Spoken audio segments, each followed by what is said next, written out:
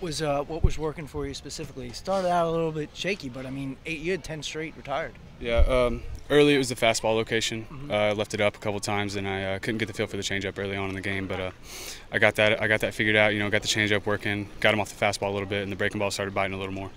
Gotcha. Home run pitch. I mean, coach was saying that if that ball's hit like it now, probably wouldn't gone out. Sun's out, kind of goes a little further. Yeah. Can you talk about what you gave up to him? Yeah, it was a mistake pitch. It was supposed to be a fastball away, and it was away, but it was up. Like I said, I had trouble keeping that fastball down early, and he got that one pitch. They have a good approach getting that fastball away, and put a good swing on it and carried over the fence, unfortunately. Offensively, if you had a little bit of support, it could have been a whole different scenario. You kind of frustrated, or just not getting the support that you could have had. I mean, yeah, it's frustrating, but we're as a staff, we're staying with these hitters. We're encouraging them. They have a good approach. Coach Vitello, he's doing a great job with them, and they just got to keep their heads up, stay confident up there at the plate, and hopefully we'll come out tomorrow and get it done.